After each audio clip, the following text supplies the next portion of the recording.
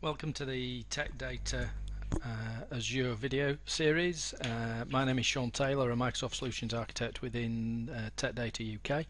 In this specific video we're going to look at adding a tenant domain controller across a site-to-site VPN that we created in one of the earlier videos, so that we have a working domain controller within the Azure subscription, replicating from the domain controller that we have in our on-premise solution. So to begin with, we'll select the virtual machine that's going to become the domain controller, and from there I've already created a connection, so we've RDP'd into the server itself, and we're quite simply going to add the role.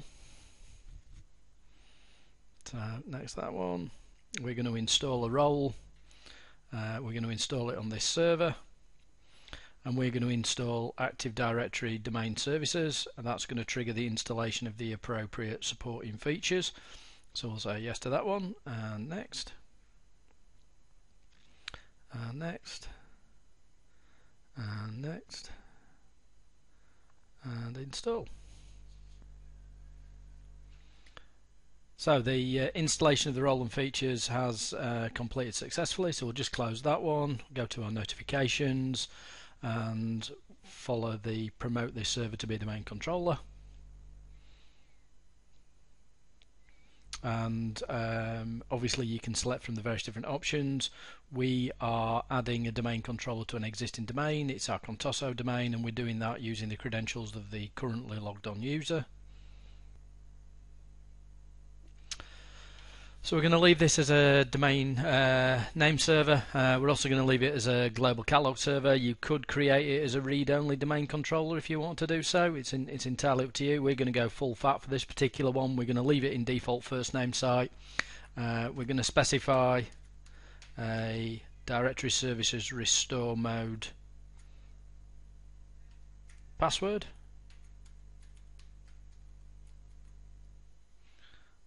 Next, that one. DNS is not going to be happy, so we can ignore that because we're actually installing it as a DNS server. And in this instance we will choose, there is only actually one other domain controller to choose from, so it's largely pointless, but we'll pick it from there. We've actually installed a we're going to install using the default locations. So next, that one, next, that one,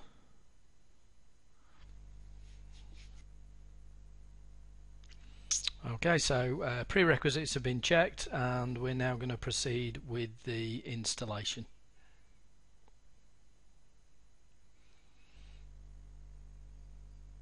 This process will take a significant amount of time, so I will pause the video there and we'll resume once the installation is completed.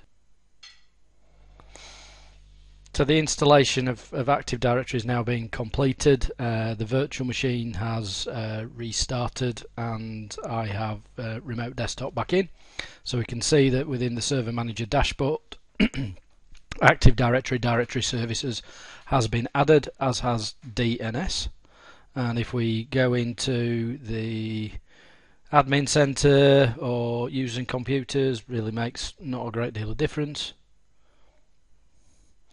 We can see the Contoso domain, and within the domain controllers container we can see that this virtual machine has been successfully added as a replica domain controller within the Azure portal. So we connected into the Azure virtual machine. We added the Active Directory directory services role. We ran through the installation wizard. That took a little while, and once it had completed, the virtual machine restarted.